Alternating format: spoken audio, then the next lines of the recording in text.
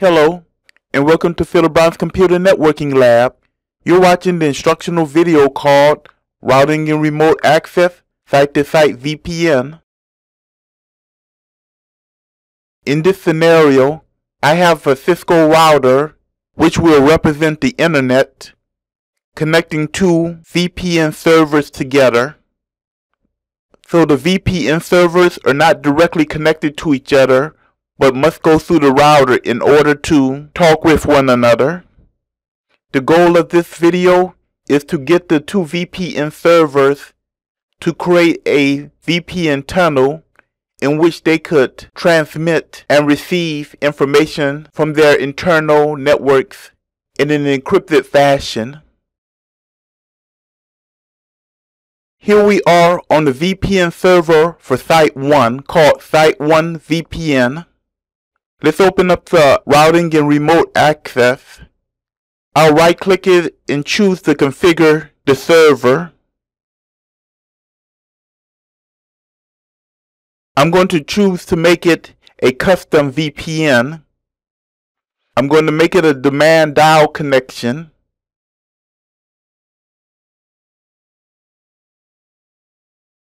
Now I need to start the service.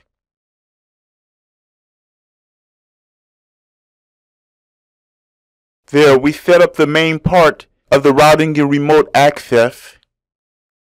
Now I need to create the demand dialer. Look at the interfaces that we have now. I'm going to add another one to it. I'm going to give this interface the name Site 1. I want it to be a VPN dialer. I'm going to use point-to-point tunneling protocol because these other two at the bottom require server certificates. And I want to make this example as simple as possible. I'm going to put in the IP address of the Site 2 VPN server. I have to put a checkbox here because I want to be able to choose the name and password that I will be using on both this VPN server and the one I want this VPN server to use for the Site 2 VPN server. Now I need to create the static routes that will activate the VPN server.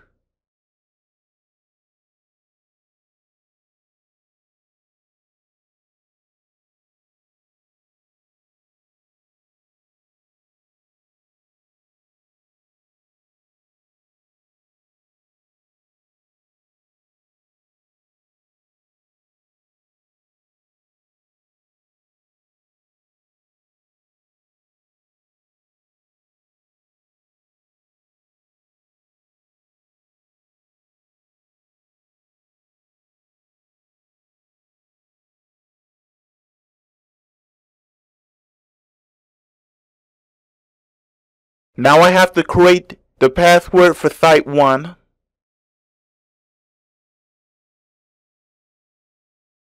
Now I have to create the username that Site 2 will be using and also the password they will be using. It has to be identical to the one in Site 2 or the VPN connection will not occur. There, we can see that a new interface has been connected and it is currently disconnected.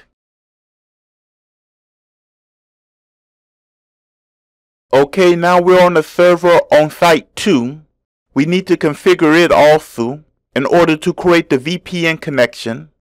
Since we already went through this exact configuration in Site 1, I will go quickly through this example. Now to set up the demand dialer,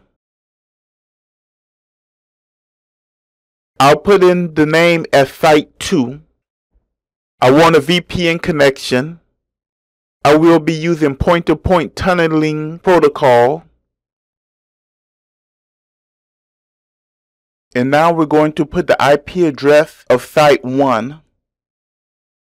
We have to put a checkbox in order for it to access what username password we want.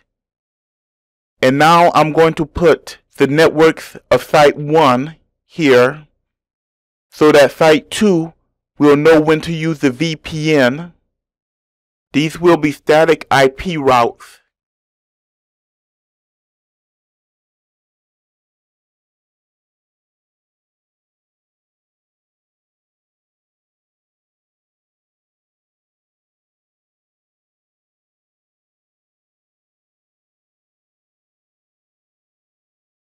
Now I need to put in the password I want to use for this VPN interface.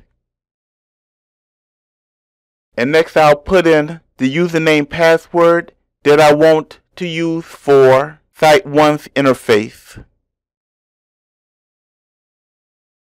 Okay, we can see that the VPN interface has appeared. I'm going to go into the properties in order to make the connection persistent. The default is that after 5 minutes of idle time, it will disconnect. I'm going to make it so that it stays connected.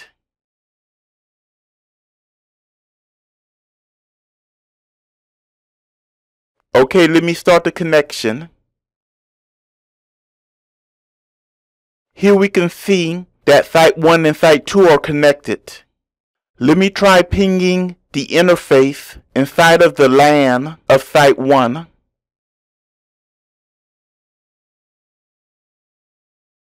The pings are successful.